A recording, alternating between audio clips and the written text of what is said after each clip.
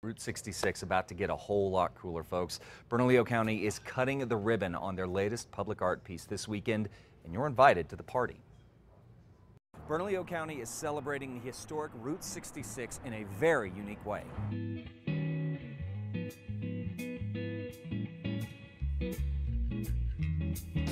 So guys, we are here with Nan Maslin from Bernalillo County, and Nan, it feels like we are at the end of a very long journey.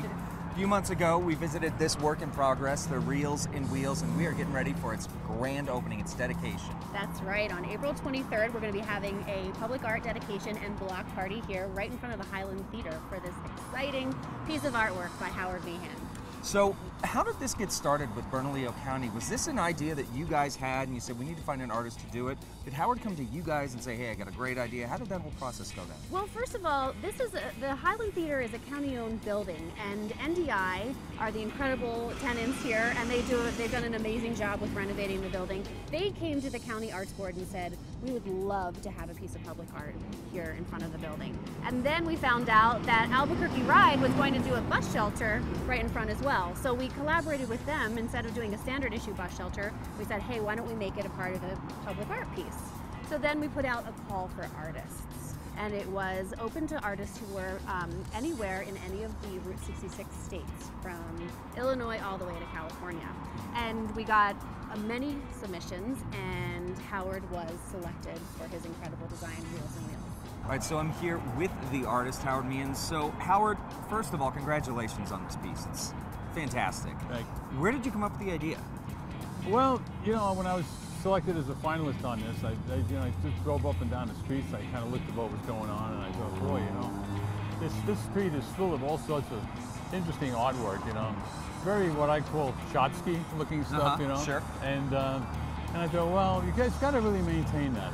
The other thing is I wanted to really represent the theater. You know, at one time this was a theater for 50, 60 years, and movie reels aren't around anymore. Right. Everything is being streamed in media now. So I thought that's one part of it I wanted. The other thing is that I wanted to represent the feeling of what is Route 66, you know, and that sense of energy, that sense of create the 66s where they were buried like artifacts into the ground. The same as the movie reel. It's only halfway down, you know. So it's like it's kind of planted out there, like it's been there for some period of time. And get the wheels to look like they had a lot of energy, like there's this big flame shooting down the back of it, and the elliptical. They're not round, you know. Right. So they have a lot of drive, like they're driving themselves down, you know, going east, you know. Right. And I think particularly the iconic things that you can bring into a community with this kind of work that represents the theater, it represents what represents Route 66. And what I remember on Route 66 in 1968 when I was 27 years of age, taking that journey out here, creating a new skin for myself, you know, not knowing what was going to happen when I got out here, how I was going to work and whatever. So that was the real joy of doing it. And I hope that the community feels that sense, you know. All right, so again, we want to remind people, Saturday, April 23rd. Saturday, April 23rd, right here. At 3 p.m., we're having a block party. There's going to be roller derby girls. We're going to have live screen printing. There's going to be free food. It's going to be a big party. Because this is what it's all about. This is the spirit of Route 66. We're having a lot of fun here. This is a major thoroughfare. We want to bring all people in. And then we're going to be showing the movie Cars at 5:30 here in the theater. There's lots of people who remember when this was a movie house. Yeah, absolutely. And so we're hearkening back to that era as well. And we want everyone to bring your kids, have lots of fun.